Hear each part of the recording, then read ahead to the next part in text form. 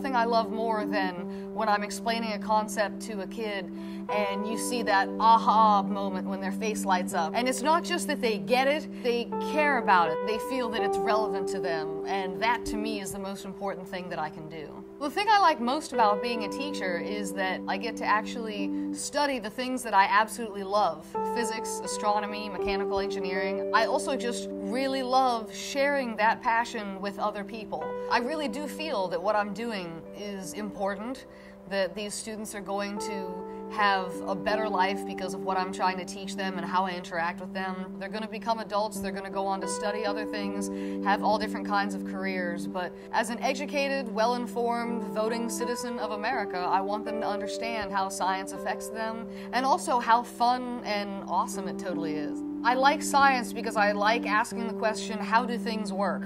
Why is the universe that way?